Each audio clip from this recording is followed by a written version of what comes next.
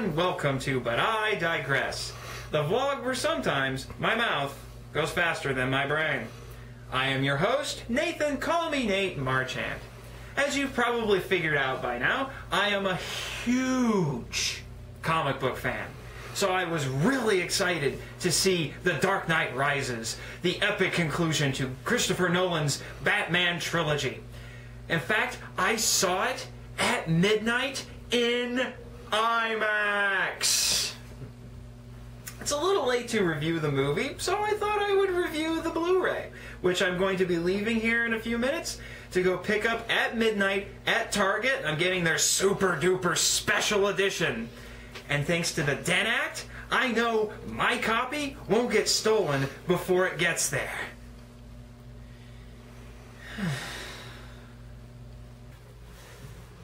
I'm sorry, Jeremy. I have to do this. Most of you, especially my fellow nerds, are grateful for the protection that Blu-ray distributors have thanks to the Dent Act. But let me tell you about my friend Jeremy Shear from Buffalo Grove, Illinois. 4 years ago, Jeremy was the world's biggest Batman fan. He obsessed over The Dark Knight, dressing up as Batman for his YouTube show and trying to fight crime. Then right before the movie was released, his show was hijacked by this maniac who thought he himself was the Joker. It was about as intimidating as Bat-Mite, but I digress. Jeremy took him down, but not before the loon screwed with his Batmobile to avoid going to jail. They had a goofy fight, which Jeremy recorded for some reason and posted on YouTube? But the weirdo managed to escape. When the movie was about to hit Blu-ray, that goofball returned to plunge Buffalo Grove's nerd-slash-geek population into chaos by stealing all the copies of the movie before they hit stores. Even with the help of D.A. Harvey Dent, who looks a lot like Kermit the Frog, they must be cousins or something. Anyway, they couldn't stop him. When the dust settled, the Joker was caught. And Harvey was gone. And Jeremy was responsible for everything. He hasn't been seen in costume since. I know Buffalo Grove's police commissioner. He gave me this letter. He was going to read it to everybody, but he couldn't do it, so I said I would. It's the truth about what really happened. You all deserve to know before it's... Oh! Oh!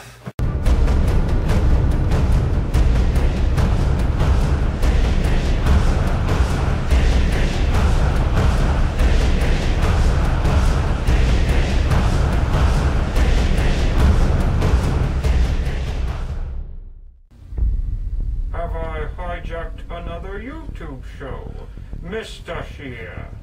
Of course!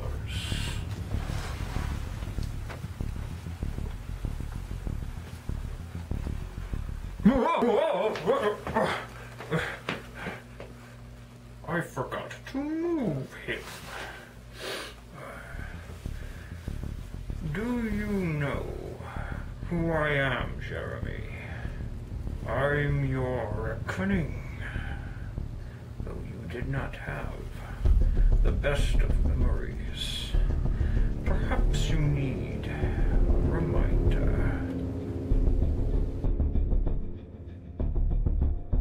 He and I are the same man.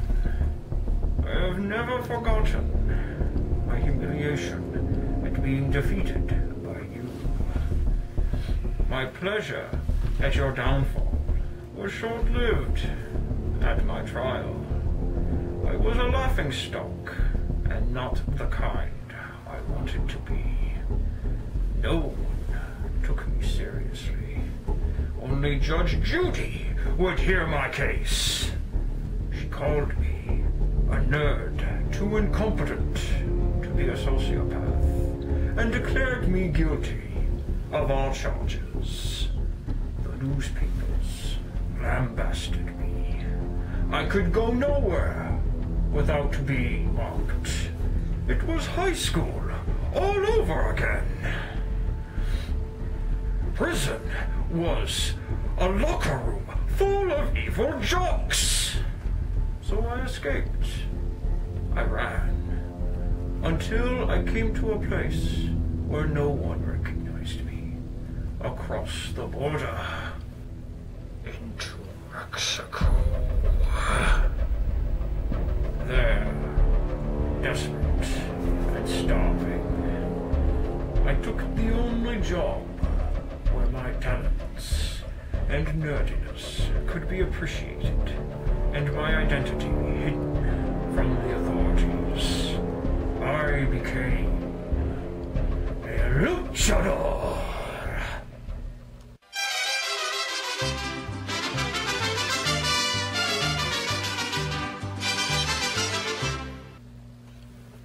Not my finest moment. The ring became my new home, where I learned the truth about despair. My managers forced me to take steroids, bloating my muscles to obscene size, and reducing me to a monosyllabic oath. For years, I battled in the ring, capable of uttering only a few words, like bomb and Bane, which became my new name, my new identity. But even in my roid rage, I craved vengeance against you. I even named my signature move in your honor. The Bat Breaker. It was the only thing that kept me sane. Well, sort of. Finally, my manager took me to a fiesta, like I was his dog. My mind cleared, and I told him I was going to leave. He asked, "Really? What's the first part of your escape plan?" I replied, "Crushing this party with no survivors!"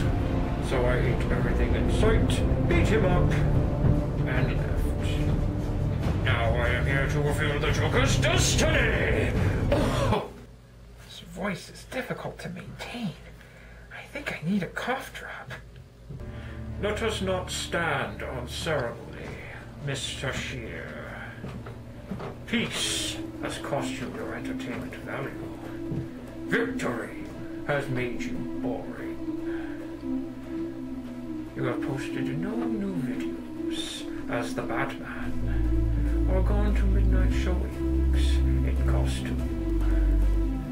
You try to lose your fans, but the numbers diminish. Perhaps they have realized you are nothing without that costume. And even then, what made you think you could play the Dark Knight with your unintelligible Clint Eastwood impersonation and your scrawny body? I am built more like Batman than you are.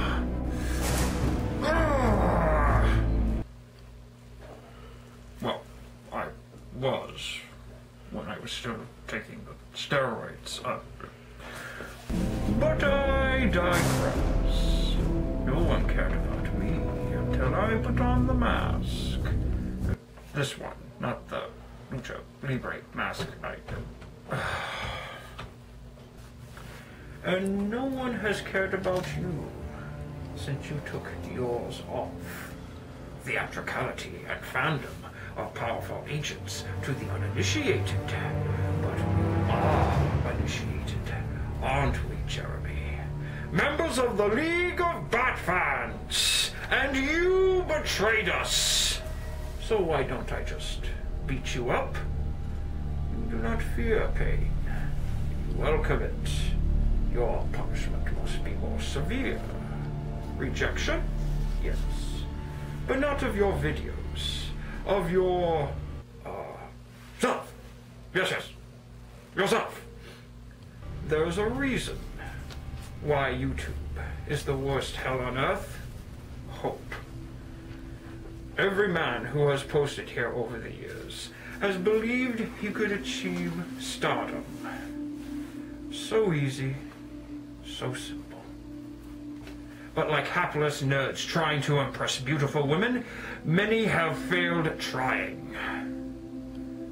So, as I troll you on YouTube, I will feed you hope to poison your ego. I will let you believe you can be famous, and watch as disinterested fans dislike your videos and watch Gangnam Style for the 1000th time. I will show them that you are dull, and then, when you truly understand the depths of your rejection, I will fulfill the Joker's destiny. I will hack your account, and then, when it is done, and your YouTube channel is deleted, you have my permission to cry and whine to your mother. You, mama's boy. I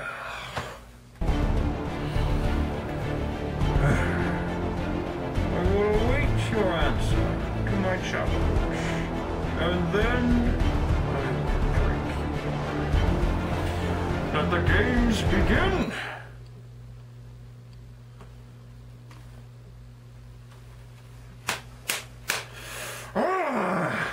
Bane!